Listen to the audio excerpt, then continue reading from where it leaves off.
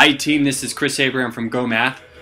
This spring and fall we're hosting a whole brand new series of workshops for teachers for math, science, English, and history. You should check out these workshops. We're going to be holding them in Massachusetts, in Florida, in New York, and California. Check them out. I'm sure you'll find them very helpful. Take care. Hi team, this is Chris Abraham from GOHmath. Today we're going to be doing number 51 on the CSET Multi-Subject Math and Science Teacher Certification Exam in California.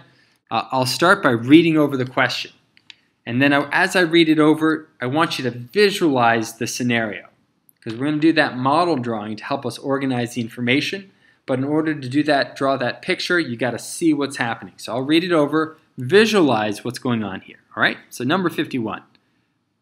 The range of hourly wages for 15 employees of a small company start at $7.50 and ends at $21.40.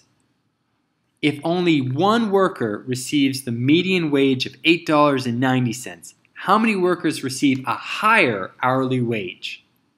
Now read it to yourself. Read it to yourself, and I started to put quotations around these, but think about these ones too as well. See if you can, at this point, see if you can draw a picture, just a quick sketch that helps organize the information. For example, we're told that there are 15 employees.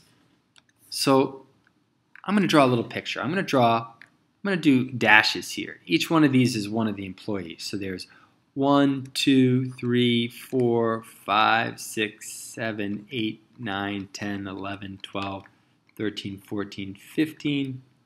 And we could actually put numbers. This is employee 1, 2, 3, 4, 5, 6, 7, 8, 9, 10, 11, 12, 13, 14, 15. Okay. I just list out the employees.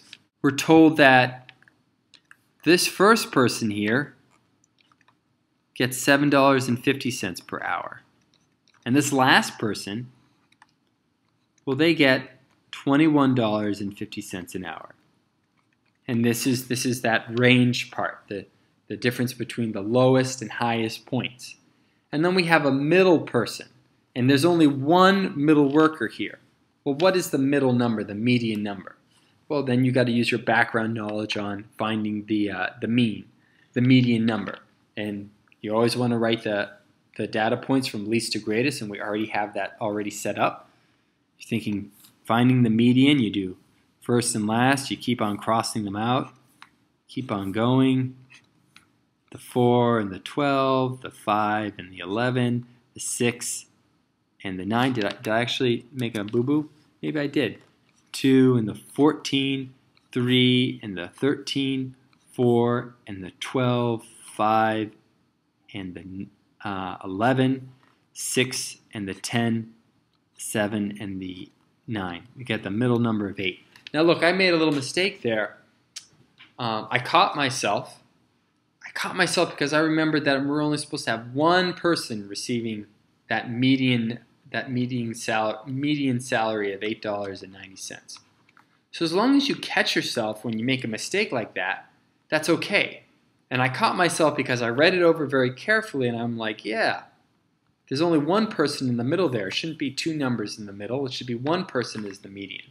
And then if we want to find out how many workers receive a higher wage than that middle number, well then once we have the 8, we're like person 9 gets a higher wage, and 10, 11, 12, 13, 14, 15, all these people get a higher wage.